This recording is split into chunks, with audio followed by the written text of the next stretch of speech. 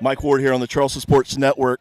Coach Holbrook, great way to start out the 2018 CAA campaign. Well, it's a big win on a Friday night in this league, and you get off to a good start and feel pretty good that you're 1-0, you know. And we've played some pretty good baseball of late, so we feel good about what we're doing right now. And tomorrow's going to be a challenge, obviously, with 18 innings on us and a doubleheader and a darn good pitcher we're facing right out of the gate tomorrow. So we got a challenge, but yet at the same time, I'm proud of them for the way we played tonight. Evan was terrific, and Ocker finished it up late and was really good as well. And it's a win, and we left some runs out there, I thought, but at the same point in time, it's a league win, and they're all very important.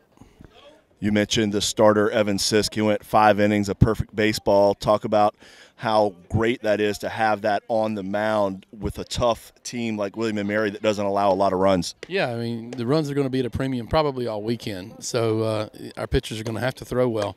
And their pitchers are awfully good. Their ERA is very, very low. The guy we're facing tomorrow, his ERA is in the 1. So every pitch, the game's on the line, you feel like. And Evan was awesome and got us off to a good start. And you feel good when you get up 2 runs with Evan pitching. But we certainly weren't out of the woods. And we felt we got to his pitch count. He's a little bit tired, and they squared him up a little bit later. And we've time to give him a different look with Ocker. And he was a little bit rusty out of the gate, but finished up strong and had a great ninth. Offensively, big home run by Ari Sakopoulos in the bottom of the 8th to pad the lead to give you a 4-run lead instead of a 2-run lead.